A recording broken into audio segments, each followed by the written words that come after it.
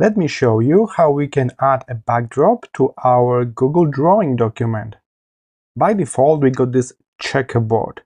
Checkerboard indicates transparency, so there's nothing here. And if we save our drawing as PNG, we'll have a transparent backdrop. What if you need a certain color or an image as your backdrop?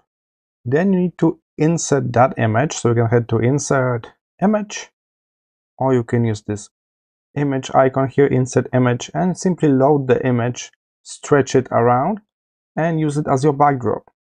How about the color? How we can fill this with a solid color or gradient?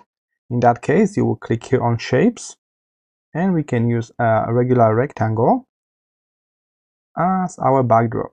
Here it is, this rectangle. We don't need any line around, so transparent line.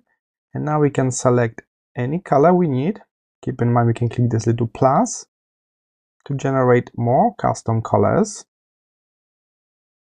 Or you can even use a gradient. Let's make a custom gradient.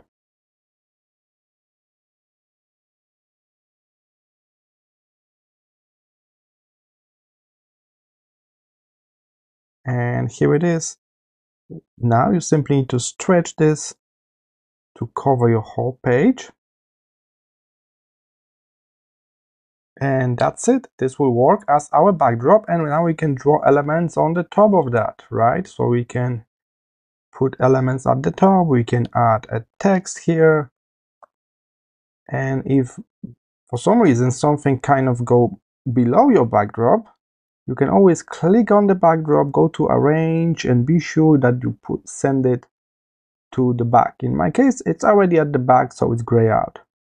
Alright, so that's how easy it is to add a color or a gradient to your backdrop. Simply draw a container for that color, a rectangle, put the color in, and you are done.